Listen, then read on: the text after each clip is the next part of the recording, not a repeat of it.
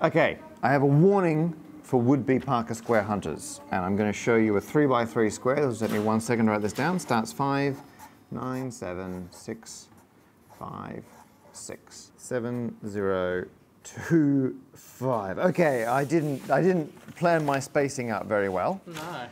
But I don't have to add squares now. These are already squared. And I think a lot of the time we write down squared magic squares as the base and then squared, and we kind of forget how big these numbers are getting. So this is what happens when you actually square them. This is the real magic square. This was discovered by David D. Clutt. Found this one this was a 2021 discovery. And it works, kind of. So, both the diagonals work through the middle, which is a big step forward than most of the time. And the horizontal middle row works. And the vertical central column works. The top row and the bottom row don't quite work. And the left column and the right column don't quite work. So everything that goes through the middle works. Anything that doesn't go through the middle is importantly within 0.01% of working, which is a phenomenal achievement to find this, given how big the numbers are. And the computational gets pretty crunchy at this size. But the issue is, if you're not being very careful with handling large numbers, you're going to get rounding errors at this point, depending on what level of precision you're doing your calculations to. And if you've written some terrible Python code, like I do, you probably haven't got the precision to handle this, necessarily. And so David deliberately found this because he thought it'd be very funny to find one that works in all the diagonals, but doesn't quite work on some of the others, but so close.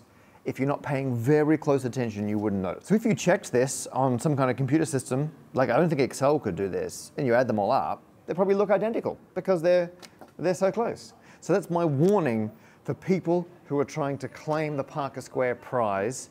If you're looking at big numbers, you've got to make sure you've verified it so thoroughly before you send it in. I'm not going to see the emails when you send them in. They're going to get auto-forwarded to the committee, who will then put it in a Discord channel and on my Stand Up Maths Discord, and then it will be analyzed. And if someone, there's no time limit on this, just inflation.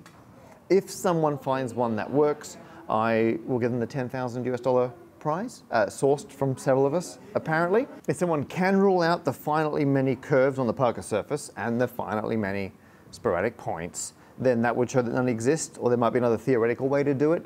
If someone can disprove the existence, you're not getting the $10,000. I'm only incentivizing people to try and find one for me. I don't think mathematicians need incentive to come up with new, mathematicians are going to maths, that's going to happen anyway. But I will give you one free high five.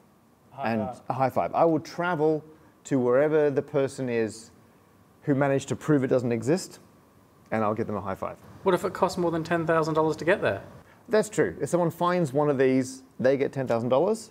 If someone disproves it, I get a vacation.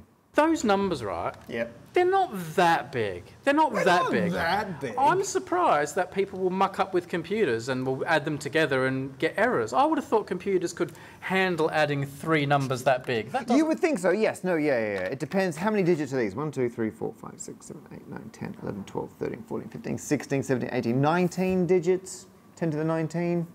It's probably fine. I think this one wouldn't trip people up that much, but there are definitely other ones like it. Right. So when we get bigger than this, and if one exists, it's going to be bigger than this. Spoilers. It's going to be huge.